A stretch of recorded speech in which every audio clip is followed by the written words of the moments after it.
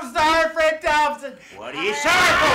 I'm sorry for saying you come in fourth place in Iowa when you really come in third place in Iowa. Ow! Say it to his face! I'm sorry, Fred Thompson's face, ow! Apologize to his dog. That don't make no sense. Why you got a dog in there? Apologize! I'm sorry, Fred Thompson's dog. Arthur Branch's dog. Arthur Branch's dog. Ow!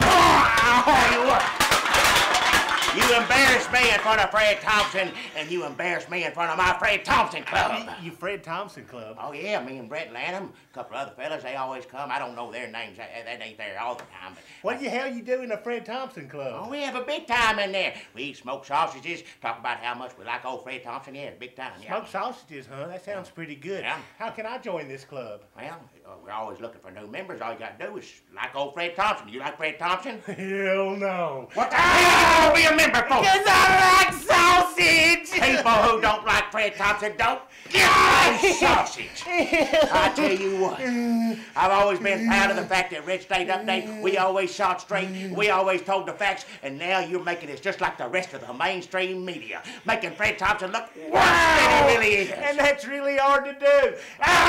Oh, okay, Jackie, I'll admit that the media does come down pretty hard on Fred Thompson, always twisting everything he does, like, for example, if he falls asleep giving a speech, media says, oh, Fred Thompson's tired. That's right. Or if he never gets off his bus driving through Iowa and just kind of half waves at cows through the window, they say, oh, Fred Thompson's lazy. Yeah.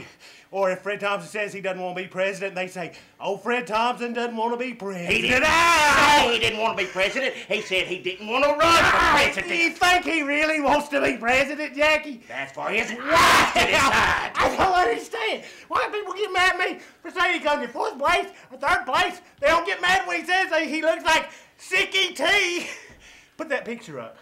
He look like no E.T. Now get your hands off me. Who you think you are, Bill O'Reilly?